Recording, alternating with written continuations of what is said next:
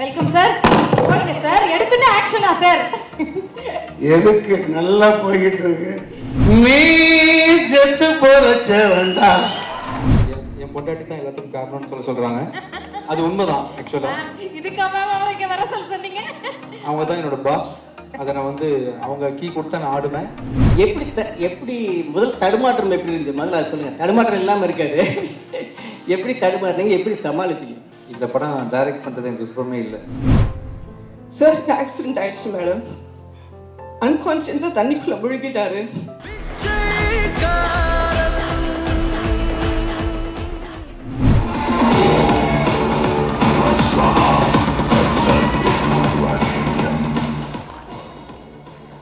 Welcome sir.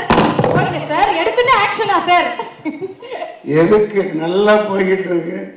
வேணா நீங்க வந்தாலே அந்த சவுண்ட் எஃபெக்ட்டோட தான் வரீங்க சார் எப்பவுமே. Super sir. நன்றி சார். இந்த ட்ரெய்லர்லாம் பார்த்தோம். ஆமாம். ஸோ அழகாக அந்த போலீஸ் கெட்டப்பில் அப்படி மாசாக இருந்தீங்க. ஸோ சார் கூட ஒர்க் பண்ண எக்ஸ்பீரியன்ஸ் எங்கே இருக்காங்க? விஜய் ஆண்டனி அங்கே இருக்காங்க சார். நீ செத்து போறச்ச வேண்டாம், எமன பார்த்து சிரிச்ச வேண்டா. நீ செத்து போறச்ச வேண்டா, எமன பார்த்து சிரிச்ச வேண்டா. வாழை போல வெட்ட வெட்ட முளைச்சு, சங்கு போல சுட சுட வெளுத்து, காக்க வந்த வேண்டா மக்களை, கலைஞர்களை காக்க வந்த வேண்டா. ஐயா, அவர் செய்த அர்ப்பணிப்பு தான் இறைவனால் அவர் காப்பாற்றப்பட்டிருக்காரு. இந்த மாதிரிலாம் ரிஸ்க் இனிமேல் எடுக்காதீங்க தயவு செஞ்சு. திரும்ப உங்களை கேட்டுக்கிறேன். உங்களோட அர்ப்பணிப்பு தான் டெடிகேஷன், மோஸ்ட் டெடிகேஷன். அண்டு அந்த அவரோட அர்ப்பணிப்பு ஈடு இணை இல்லாத ஒரு சினிமாவுக்காக சம்பாதிக்கிற பணத்தை எல்லாத்தையும் இந்த சினிமாவுக்கு கொடுத்து லட்சக்கணக்கான குடும்பங்களை, கலைஞர்களை ஊக்குவிச்சு, ஒரு சின்ன காட்சியாக இருந்தாலும் அதில் 300 டெக்னீஷியன் வேலை செய்வாங்க. அதில் படத்தை பார்த்துருந்தாலே தெரியும். முதல் நாளே நான் பிரசாத் ஸ்டுடியோவில் செட்டு போட்டு என்னை கூப்பிட்டு நடிக்க வச்சாங்க. அது 2 கோடிக்கு மேலே பெரிய செட்டு போட்டிருந்தார். அந்த 2 கோடி என்கிட்ட இருந்தால் நான் பெரிய பில்டிங் வாங்கி கட்டியிருப்பேன். பயங்கரமான அர்ப்பணிப்பேன். என்னங்க இவ்வளோலாம் பணம் போட்டு செட்டு போடுறீங்களே, இல்லை இந்த படத்துக்கு தேவைப்படுது அப்படின்னு. அது அவருடைய பங்களிப்பை அதிகமாக நான் பேசக்கூடாது. இனி வரும் காலங்களில் அது தெரிய வரும். அனைத்து கலைஞர்களுக்கும் நன்றி கூறி விடைபெறுகிறேன். நன்றி, வணக்கம். Super sir. அதாவது சார் உங்களை வச்சு டைரக்ட் பண்ணிட்டாங்க. நீங்கள் சாரை வச்சு டைரக்ட் பண்ணால் என்ன மாதிரி படம் சார் பண்ணுவீங்க? எதுக்கு நீ ஒழுங்கா ஏதோ டிவியில் குப்பை கொட்டிட்டு இருந்தீங்க, அதை ஒழுங்கு இப்போ நம்ம ஸ்லிம் ஆகிட்டே நல்லா இருக்கணா சார்? அப்போ என்ன ஹீரோ போட்டு எடுப்பீங்களா? அதை விட மேலே நிறைய என்ன வேணாலும் ஆகலாம்ப்பா. நீ தமிழ் சினிமாவில் என்ன வேணாலும் ஆகலாம். Thank you sir. Thank you sir. நன்றி நன்றி. Thank you for your encouraging words sir. Thank you.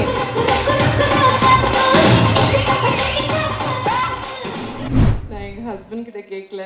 I mean, of course, it's my decision that I don't come on stage for my own movies. But அவர்கிட்ட சொல்லாமல் மேலே வந்துட்டேன். மாமா எங்கே இருக்கீங்க? Okay, அங்கே இருக்காரா? எங்கே? அங்கே இருக்காரு. கை தெரியல. ஓகே, இப்போ சிரிச்சிட்டு இருக்கேன். அதுக்கு முன்னாடி இறைவனுக்கு நன்றி, கோடி கோடி நன்றி இறைவனுக்கு. அதை தாண்டி உங்களை மாதிரி நிறைய நல்ல உள்ளங்கள், பல கோடி நல்ல உள்ளங்கள் எங்களுக்காக இருக்கீங்க.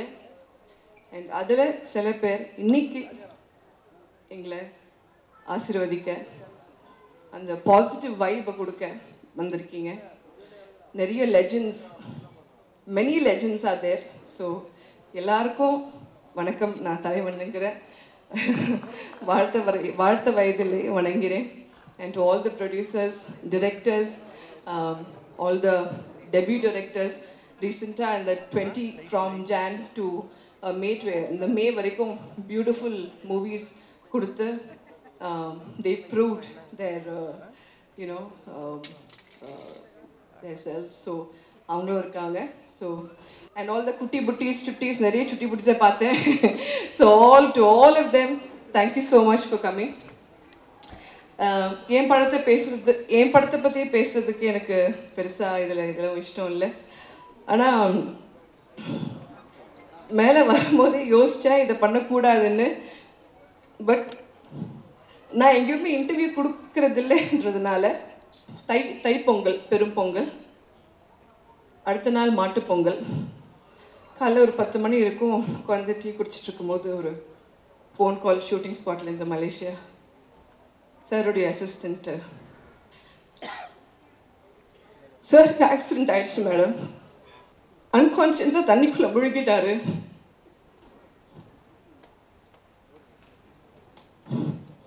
அதோட ஃபோன் கட் பண்ணிட்டேன்.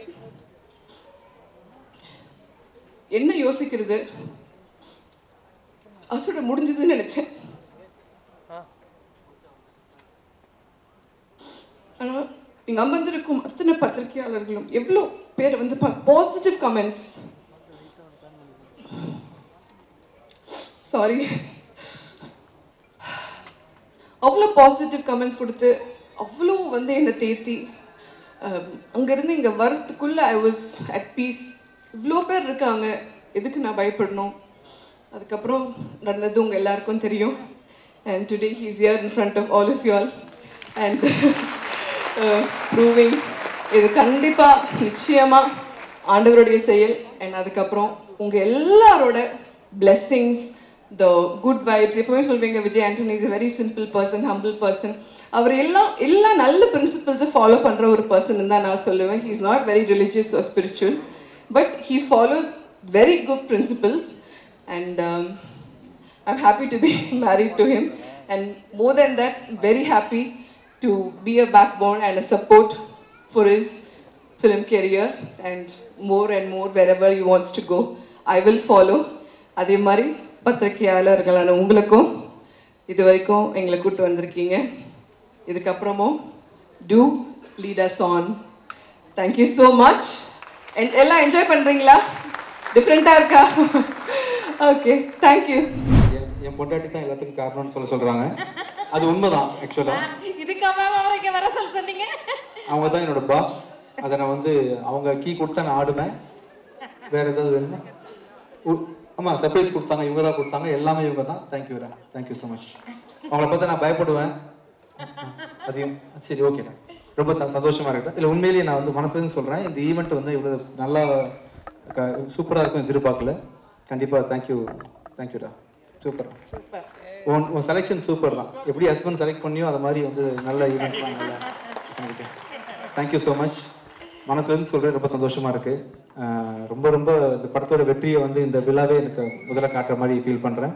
இங்கே வந்து எனக்காக வந்து தான் நேரத்தை ஒதுக்கி செலவழித்து இந்த ஈவெண்ட் அட்டன் பண்ணி மனசார வாழ்த்துனவங்க எல்லாருக்கும், என்னுடைய மீடியா நண்பர்கள் அனைவருக்கும் என்னுடைய மனமார்ந்த நன்றிகள் தெரிவிச்சுக்கிறேன். Thank you so much. Thank you sir, all the very best sir. Sir தான் என்னை வந்து மியூசிக் டேரக்டராக இன்ட்ரடியூஸ் பண்ணி விட்டாங்க. டிஷ்ஷும் நீங்கள் எனக்கு ஆப்பர்ச்சுனிட்டி கொடுக்கலன்னா இன்றைக்கி விஜய் ஆண்டனி ஆஸ் ஆக்டர் வந்திருக்க முடியாது. ரொம்ப தேங்க்ஸ் சார், ரொம்ப தேங்க்ஸ். அதே மாதிரி பிச்சைக்காரன்ற படம் வந்து நீங்கள் எனக்கு போட்ட பிச்சை. நீங்கள் முதல்ல சொல்லுங்கள், நான் அதுக்கப்புறம் பேசுகிறேன். இத்தனை படம் பண்ணாலும் பிச்சைக்காரன் மாதிரி படம் கிடைக்காது ஒரு ஆக்டருக்கு. ரொம்ப தேங்க்ஸ். நீங்கள் அது கதையை சொல்லும்போது எப்படி அழுதுருக்கீங்க, உள்ள எப்படி வாங்கியிருந்தீங்க, இல்லாமல் அதை கன்சீவ் பண்ண முடியாது இல்லை சார். அந்த தாட் ப்ராசஸ் உங்களுக்கு இல்லாமல், அந்த எண்ண ஓட்டம் இல்லாமல், அந்த வேல்யூ சிஸ்டம் இல்லாமல் அந்த கதையெல்லாம் உங்களால் எழுத முடியாது. ஸோ இல்லை விஜய், அதாவது நான் முன்னே சொன்ன மாதிரி நிறைய பேருக்கு சொல்லி ஒர்க் அவுட் ஆகலை அந்த கதை. ஆனால் உங்களுக்கு அதை பற்றி தெரிஞ்சிருக்கு. நீங்கள் ஒரு சீன் சொல்கிறேன் நான்.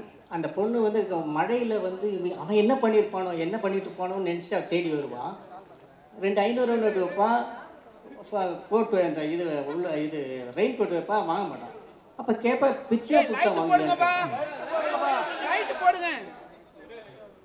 கொடுத்தா வாங்குவியான்னு கேட்டவனா அப்படியே மண்டி போட்டு உட்கார, ரெயின் எஃபெக்டே மண்டி போட்டு உட்காருவான். அவன் வந்து அப்படியே அந்த கையில் கையேந்தின அந்த பிச்சையை கையேந்தினதில் கிஸ் பண்ணுவான். அந்த காதில் வந்து பிச்சையாக போடுவான்.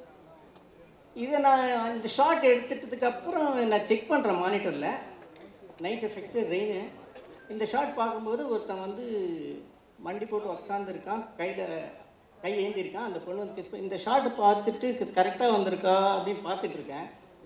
சரி, என்ன சீன் இல்லை சார் இது அப்படின்னு யாரோ பார்த்தா நீங்கள் நிற்கிறீங்க.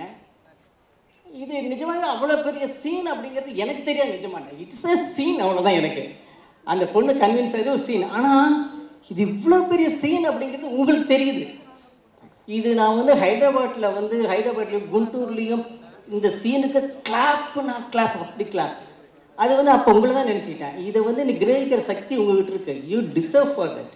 ஆடியன்ஸ் சார் நான் யா உங்கள்கிட்ட விஜய் ஆண்டனிட்ட என்ன ஒரு ப்ளஸ்னாங்க, ரொம்ப சாதாரண ஒரு மனுஷனுடைய மனசு இருக்குது. அவன் டேஸ்ட் வந்து விஜய் ஆண்டனிட்ட இருக்குது. அதுதான் இவர் இவ்வளோ தூரம் ட்ராவல் பண்ணுறதுக்கான பேசிக் ரீசன். எனக்கு இது பார்க்கும்போது சரி வேறு யாரோ டைரக்ட் பண்ணியிருக்காங்க இவர் எப்பயும் போல். அப்புறமேல் தான் தோணுது, இதெல்லாம் விஜய் எல்லாம் பண்ணியிருக்காரு இதெல்லாம் அப்படிங்கும்போது எனக்கு ஆச்சரியமாக இருந்தது. எப்படி முதல் தடுமாற்றம் எப்படி இருந்துச்சு முதல்ல அது சொல்லுங்கள். தடுமாற்றம் இல்லாமல் இருக்காது. எப்படி தடுமாறுனீங்க, எப்படி சமாளிச்சிங்க? ஆக்சுவலாக சார் உங்களுக்கே தெரியும், இந்த படம் டைரக்ட் பண்ணுறது எனக்கு விருப்பமே இல்லை. பிச்சைக்காரன் உன்னோட காரணகர்த்தா நீங்கள் தான். இதை நீங்கள் தான் பண்ணுன்றதுக்காக நான் வந்து பல முறை முயற்சி பண்ணி ரொம்ப வெயிட் பண்ணாருங்க. எனக்காக டைம் கொடுத்தாரு. பட் என்னால் வந்து நான் வேற ஒரு படத்தில் கமிட் ஆகிட்டதுனால 100 கோடி மாணவர்கள் ஒரு படம் முடிச்சிருக்கேன். அந்த படத்தினுடைய வேலைகள் இருந்தனால இதில் பண்ண முடியல. இல்லைன்னா நான் இந்த படம் பண்ணியிருப்பேன். நான் அதுக்கப்புறம் டிசைட் பண்ணிட்டேன் சார், வேறு வழியில் பண்ணிடலான்னு சொல்லிட்டு ஆரம்பித்து ஒரு 10 நாள் எனக்கு படம் கண்ட்ரோலுக்கு வரல சார். ஆக்சுவலி கதை எழுதிட்டேன். 10 நாளுக்கு அப்புறம் எடிட் பண்ணி பார்க்கும்போது தான் ஸ்லோவாக நான் இந்த படத்தை கற்றுக்கிட்டேன். ஆக்சுவலாக இந்த படத்தை பண்ணி தான் கற்றுக்கிட்டேன் டைரக்ஷன். அது வரைக்கும் எனக்கு தெரியாது. கடைசியை போட்டு பார்க்கும்போது ரொம்ப நல்லா வந்திருக்கு சார். ரொம்ப அதாவது இந்த பிச்சைக்காரன் அப்படின்றது பிச்சைக்காரன் படம் ஒன்னோட காப்பி தான். என்னென்ன எமோஷன்ஸ் நீங்கள் வச்சுருந்தீங்களோ, ஒரு அங்கே வந்து ஒரு பெரிய பாசம் வச்சுருந்தீங்க. சரி, மக்களுக்கு பிச்சைக்காரன் தூண் வரும்போது பிச்சைக்காரன் ஒரு மாதிரி வருவாங்கன்றதுக்காக அந்த பாசத்தை தூக்கி வச்சுட்டேன். அது அம்மா பாசம் வச்சுருந்தீங்க, திருப்பி ரிப்பீட் பண்ணக்கூடாதுன்றதுக்காக அண்ணன் தங்கச்சி பாசம் மாற்றிட்டேன். அதுக்கப்புறம் ஒரு டிவைன் பவர் இருந்துச்சு அந்த படத்தில். ஸோ அந்த டிவைன் பவரை வேற எப்படி கொண்டு வரலான்னு சொல்லிட்டு திருப்பி இங்கே வச்சுட்டேன். சின்ன வித்தியாசம் என்னன்னா, அது ஒரு சுயநலம். பிச்சைக்காரன் ஒன்று வந்து பார்த்தீங்கன்னா தான் அம்மாக்காக ஒருத்தர் செய்யக்கூடிய சுயநலம். அந்த விஷயத்த ஒரு பெரிய பிளாட்ல புதுநலமாக மாற்றலாமான்றதுக்காக சின்ன மாற்றம் பண்ணாங்க. மக்களுக்கு மாற்றம் தேவைன்றதுக்காக. மற்றபடி டிட்டோ வந்து நீங்கள் என்ன பண்ணியிருந்தீங்களோ அத்தனை எமோஷனையும் காப்பி பண்ணி வச்சது தான் பிச்சைக்காரன். அதாவது படம் பார்க்கும்போது சார் வந்து இந்த கதையை அவங்களும் ரெடி பண்ணாங்களா, இல்லை வந்து உங்கள்கிட்ட ஏதாவது காப்பி பண்ணாங்களா, இல்லை நீங்கள் ஏதாவது கதை எழுதி வச்சாங்கன்னு எடுத்துகிட்டு போய் டைரக்ட் பண்ணாங்களா? இல்லை அவர் அது மாதிரி கேட்குற ஆளும் கிடையாது. நானும் வந்து அவர் கேட்டிருந்தாருன்னா நான் வந்து வந்திருப்பேன் நான். பட் அவர் வந்து அவருக்குள்ளே என்ன இருக்கும் அப்படின்னா, இது எப்படி சொல்கிறதுன்னு ஒரு தயக்கம் இருக்கும். ஆனால் இதை பற்றி நான் வந்து நான் ராஜா கிட்ட பேசிகிட்டு இருந்தேன். என்ன இவ்வளோ போர்ஷன் காமிச்சிட்டே இருக்காரு, செகண்ட் ஹாஃப் தான், நான் 19ஆம் தேதி செகண்ட் ஹாஃப் தான் பார்க்கணும் போல் இருக்கு அப்படின்னு சொன்னேன். ஆனால் அவ்வளோ இன்ட்ரெஸ்டிங்காக இருந்துச்சு. கண்டிப்பாக இது வந்து அந்த என்ன சொல்கிறது, அந்த சக்ஸஸ்ங்கிற இடத்த இல்லாமல் ஸ்டார்ட் பண்ணியிருக்கவே மாட்டார். கண்டிப்பாக அந்த பொட்டன்ஷியல் இருக்கிறதுனால தான் தொடங்கியிருக்காரு அவர். அதில் மட்டும் எனக்கு உறுதியாக இருக்கு. நீங்கள் கரெக்டான ஒரு படம் தான் பண்ணியிருப்பீங்க அப்படிங்கிற நம்பிக்கை இருக்குது. Thank you sir. Thank you so much, sir. Thank you so much, sir. I'm Sunny Leone, and please subscribe to Whitehorse.